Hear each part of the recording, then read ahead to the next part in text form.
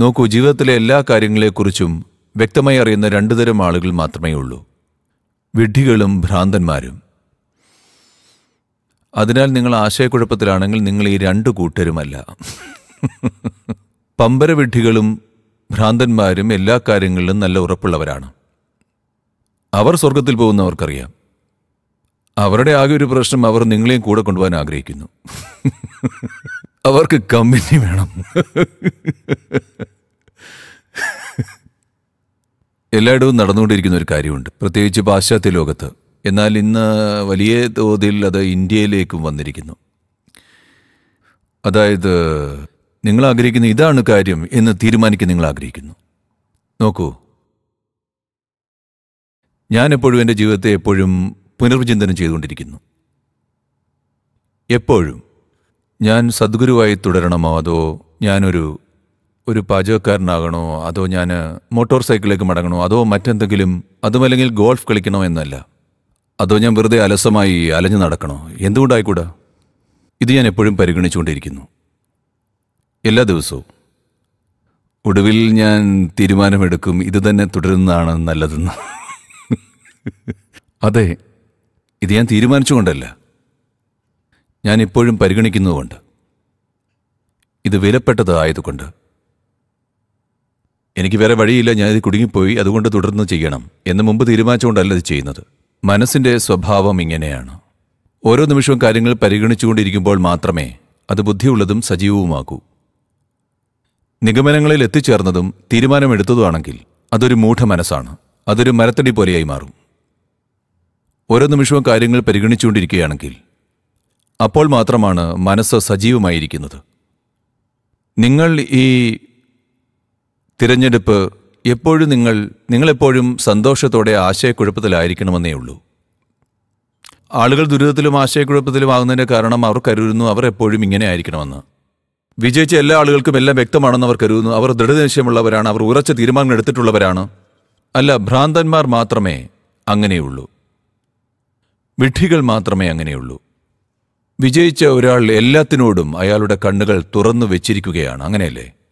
അപ്പോൾ ഈ ഒരു ആശയം, മനസ്സിൽ തീർപ്പാക്കണമെന്ന ഈ ആശയം ഒരു വിഡ്ഢിത്തമാണ്. ഇത് പ്രധാനമാണ്. ഓരോ നിമിഷവും നിങ്ങൾ ചെയ്യുന്ന ഓരോ കാര്യവും തിരഞ്ഞെടുപ്പാവണം. അപ്പോൾ ജീവിതം മനോഹരമാകും. ഇതിൽ വലിയ സന്തോഷമുണ്ട്, കാരണം ഈ നിമിഷം നിങ്ങളിത് ചെയ്യുവാൻ ആഗ്രഹിക്കുന്നു. ഞാൻ 10 വർഷം മുമ്പ് തീരുമാനിച്ചതിനാൽ ഞാനിത് ചെയ്യുന്നു. അങ്ങനെയാണെങ്കിൽ നിങ്ങൾ ഇപ്പോൾ ചെയ്യുന്ന കാര്യത്തിൽ എങ്ങനെയാണ് സന്തോഷം ലഭിക്കുക? അപ്പോൾ എല്ലാ ദിവസവും രാവിലെ നിങ്ങൾ എഴുന്നേൽക്കുന്നത് എന്ത് ചെയ്യണമെന്ന് നിങ്ങൾക്കറിയാതെയാവണം. എഴുന്നേൽക്കാനുള്ള ഒരു മികച്ച രീതിയാണിത്. അതെ, ഇതിൻ്റെ അർത്ഥം ഇങ്ങനെയല്ല എല്ലാ ദിവസവും വ്യത്യസ്തമായ കാര്യങ്ങൾ ചെയ്യണമെന്ന്. ഒരേ കാര്യം ചെയ്യുകയാണെങ്കിൽ കൂടി അത് നിങ്ങളുടെ തിരഞ്ഞെടുപ്പാവണം. എങ്കിൽ മാത്രമേ നിങ്ങൾ സജീവമാകൂ.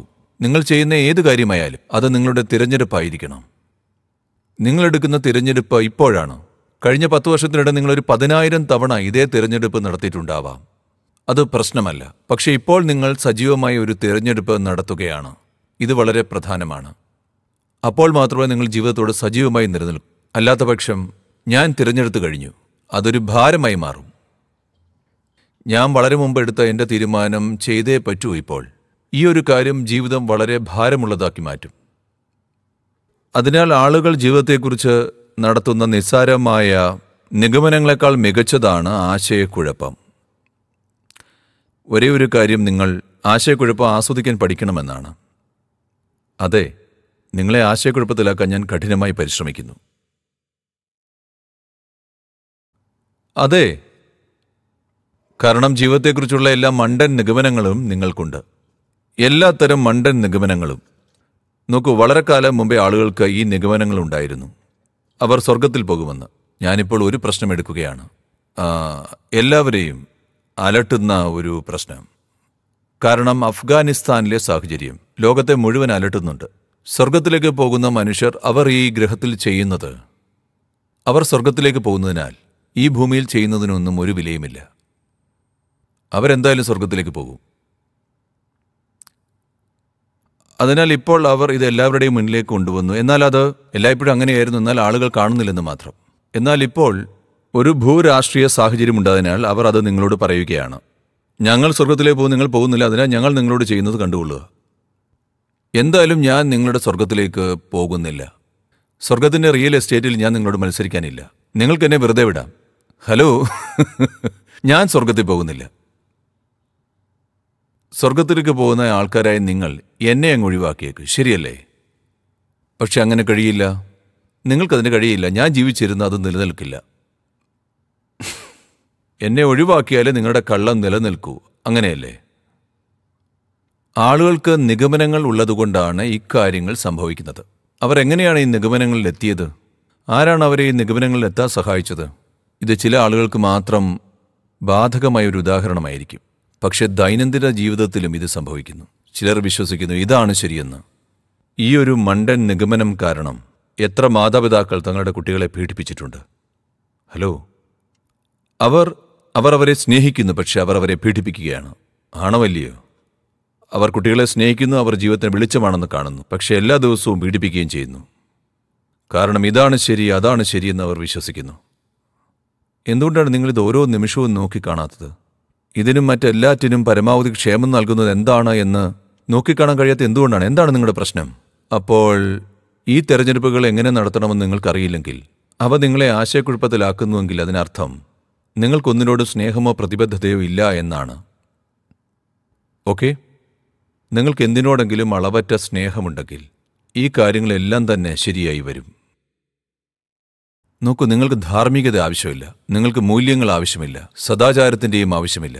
നിങ്ങൾക്ക് അവബോധമുണ്ടെങ്കിൽ അക്കാര്യങ്ങളൊന്നും ആവശ്യമില്ല. അത് സാധ്യമല്ലെങ്കിൽ അടുത്ത ഏറ്റവും നല്ല കാര്യം ആഴത്തിലുള്ള സ്നേഹബോധമുണ്ടാവണം. ഇതുണ്ടെങ്കിൽ നിങ്ങൾക്ക് മൂല്യത്തിൻ്റെയും ധാർമ്മികതയുടെയും സദാചാരത്തിൻ്റെയും ഒന്നും ഒരാവശ്യമില്ല. കാരണം നിങ്ങൾ ഇഷ്ടപ്പെടുന്നതിനെ നിങ്ങൾ മികച്ച രീതിയിൽ പരിപാലിക്കും. കാരണം ആളുകൾ ചിന്തിക്കുന്നത്, ഞാൻ ഇത് നിങ്ങൾക്കായി വായിച്ചു തരാം. കാരണം ആളുകൾ ചിന്തിക്കുന്നത് സ്നേഹം വെറും ഒരു സംസാരം എന്നാണ്. നിങ്ങൾക്കറിയോ, ഞാൻ നിന്നെ പ്രേമിക്കുന്നു, നീ എന്നെ പ്രേമിക്കുന്നു, വിഡ്ഢിത്തങ്ങൾ എല്ലായിടും ഇത് സംഭവിക്കുന്നു.